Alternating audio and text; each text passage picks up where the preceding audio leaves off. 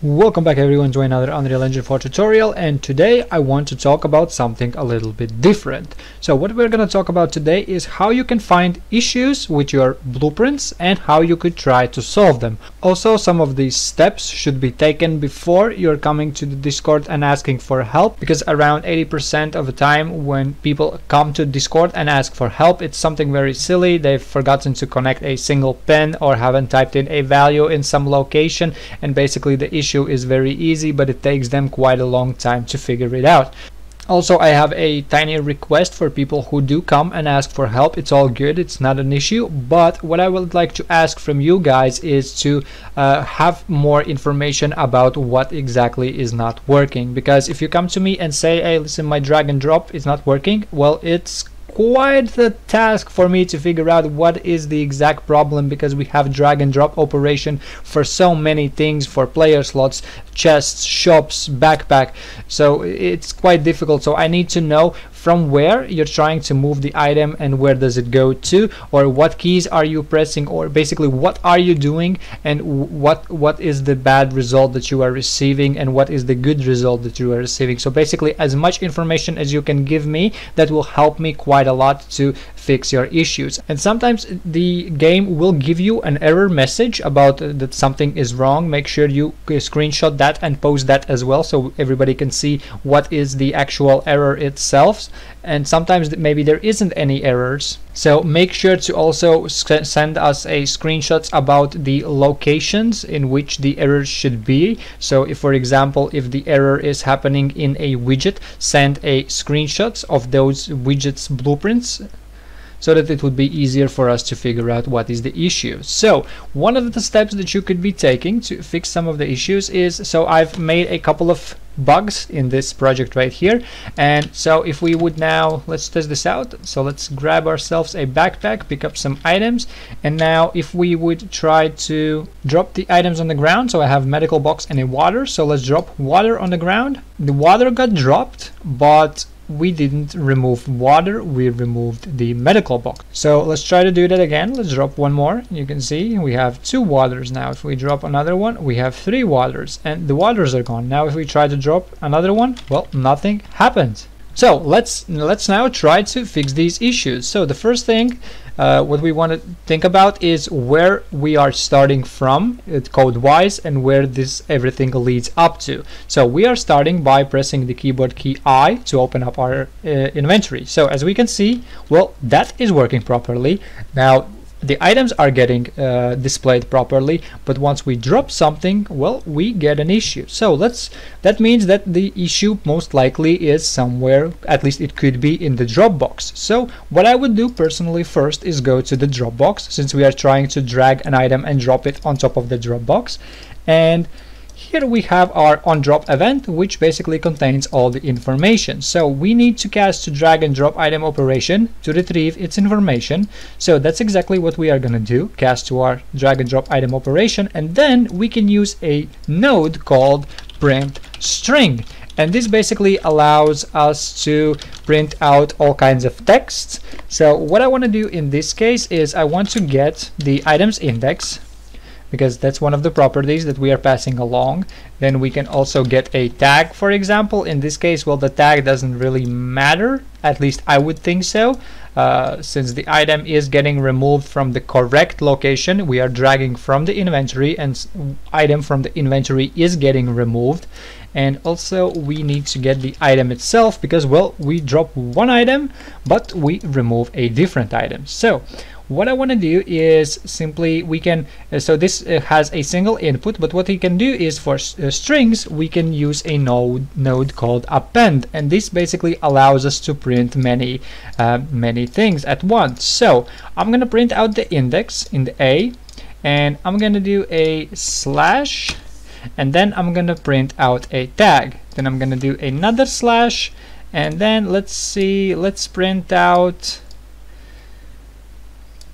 we probably want to split the item as well, and let's print out the item name, so the row's name. So we're going to print out the index, a tag, and the row name. So now let's look what happens when we do this. So let's press play, and now let's pick up a backpack, and let's try to drop an item. So we have a medical box.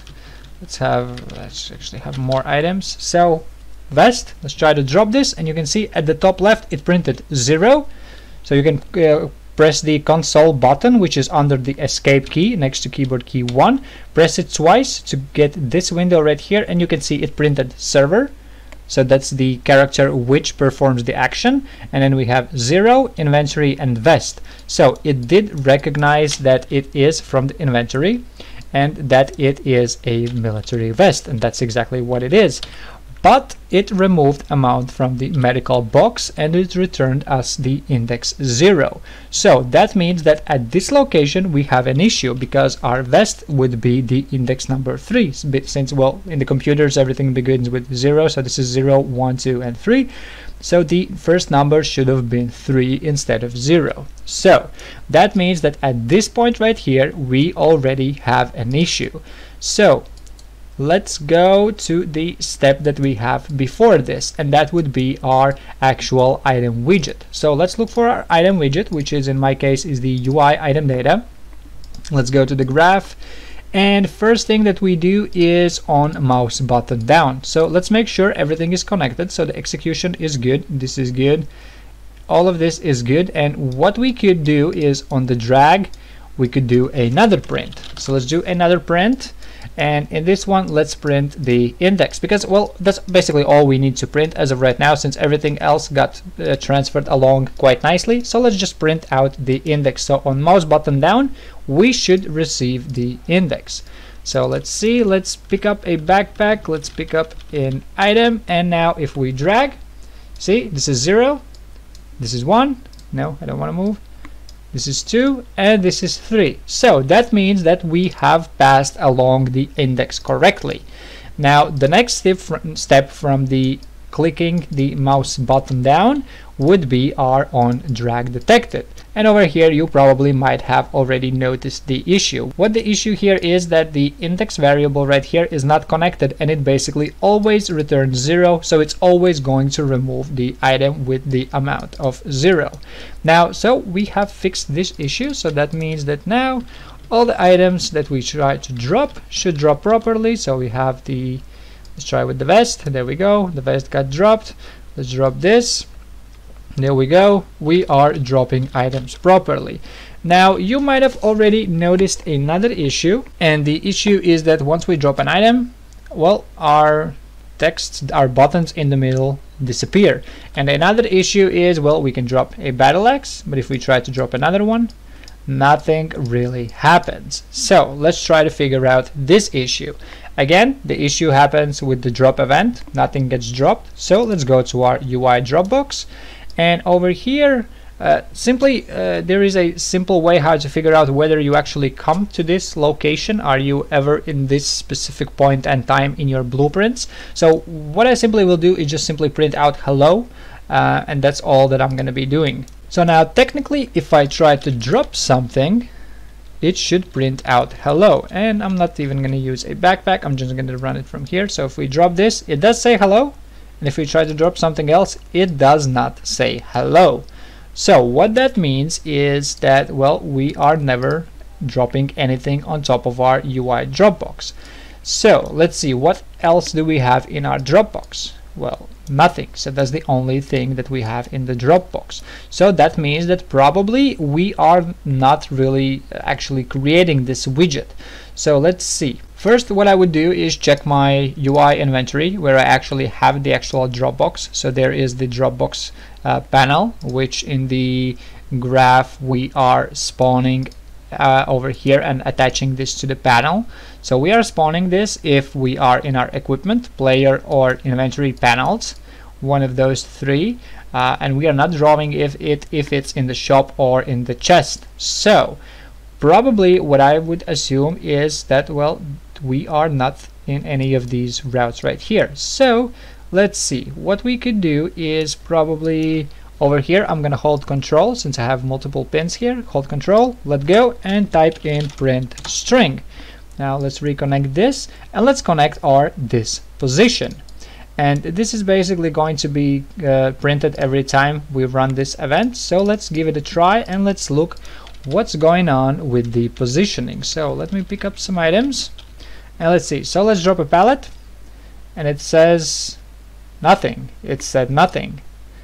So that's a big issue. So at first when we open up our inventory, it did say inventory, but then it said nothing. So if we press I, you can see it says inventory, drop a pallet, and there's nothing in it. So that means that we are running our default route in that case, because our disposition value doesn't match with any of these variables, well, these values right here. So let's see. Let's go to our UI Dropbox and let's remove this hello as well, because at this point I'm already pretty certain that something is wrong with the refreshing. So this node is not going to do much, so I'm going to go to the third person character and look for the refresh node. So let's find our refresh inventory widget. So here we have the position connected, so that means that over here everything should be just fine. We are passing along the value that we are giving it, so it's everything should be just fine over here. Also here I have my positions connected correctly. I have connected over here and I have connected to the widget position variable as well. So the last thing for me where to look at is in the Dropbox, where we are actually running our refresh inventory widget. And if we would go to the very end of it, you can see that in the position I have nothing written in here, so that means that, well, it's not gonna display my Dropbox. So over here I can choose any of those three that I mentioned. So I will use the inventory. So we have the inventory one. Let's compile and save this, and now let's give this another go. Let's pick up a backpack, grab some items that we can drop, and now if we try to drop some, so we have a pallet, boom, axe, arm piece, vest, another axe, and everything seems to be working just fine. So we have fixed our issues. So if you ever run into issues, print string is a really cool thing. Make sure you begin whether at the end of the actual thing that is happening or at the beginning of it. For example, I began mine in both cases from the Dropbox, so that's basically the end of the action once I drop something, but you can always start at the very beginning, and in this case it would be the keyboard key I. So you can simply print that out, or in the create widget you could print out the positions or classes or whatever values that you want to print out. You can print out just about anything. For example, let's try over here, let's type in print string node. Let's see, we can drag this. Yes, there we go. We can drag even from our UI variable, which returns the display name of it. And in this case, if we open up the inventory, it would give us this name right here, so the UI inventory. We can do the same thing for any of our actors that we have in the world. So let's say we have the interactable variable that we are using throughout this project. So what you could do is simply drag from the interactable into the inString, and it also gives you the display name. So let's say this is the AI shop. It's gonna retrieve this name and print it out on the screen. So this print string node comes in handy quite often. Probably some of you that I have helped through the TeamViewer has already seen me do this method. This is very helpful. It's one of the greatest tools to find issues in development in general, not only in the Unreal Engine itself. So I hope this gives you a better understanding of how to find issues and perhaps fix them on your own. Of course, if you can't figure this out, if you have issues that are too complicated for you, make sure to join my Discord, ask help over there in the help section, but make sure to post screenshots of the blueprints that are not working. Make sure to also print screenshots of the errors that you are receiving and the whole error line, so that we can see what is the issue and where is the issue. Do not cut out any of the parts, so that we can see as much as possible. So that's gonna be it for today's video. This was quite a bit different than usual, but tomorrow we're doing something a little complex math-wise, so this topic really comes in handy. I actually should have spoken about this quite a bit earlier, but yeah, today's topic is gonna be a little messy. It's not difficult, but it is a little bit interesting, so these tools might come in handy for you. So like always, thank you guys for watching. Make sure to subscribe, support me on Patreon, join my Discord, and I see you in the next video.